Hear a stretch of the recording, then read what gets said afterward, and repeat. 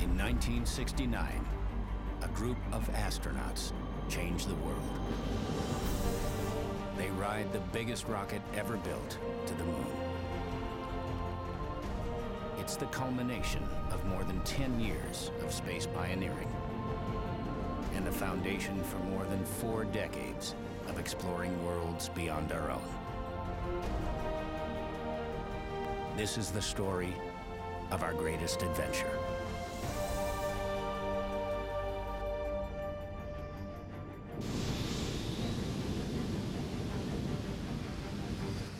In the high desert of California, NASA tests an experimental rocket plane,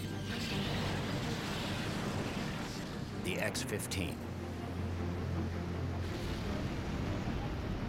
They want to put a man into space,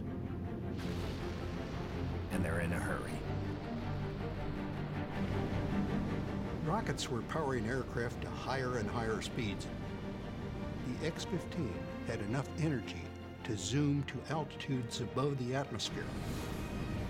The X-15 flies so high, pilots experience weightlessness and look out into the darkness of space.